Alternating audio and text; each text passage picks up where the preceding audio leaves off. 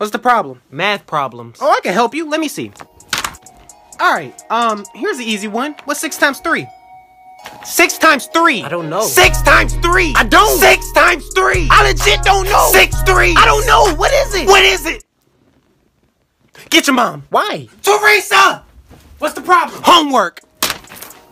What's 6 times 3? I don't know. 6 times 3. I don't know. What's 6 plus 6? Oh, 12. Now add 6. I don't know. What is it? What is it? Get your math teacher. Who? Mr. Patrick. Boom. What? Homework.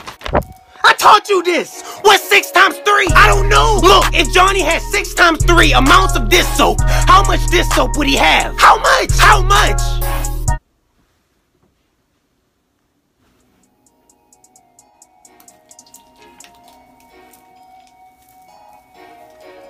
One, two, three, 4, 5, 6, 7.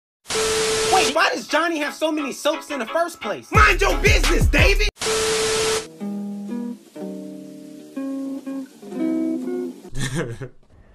I was hanging with you and then I realized I didn't think it was true. I was surprised when I found out I'd fallen for you.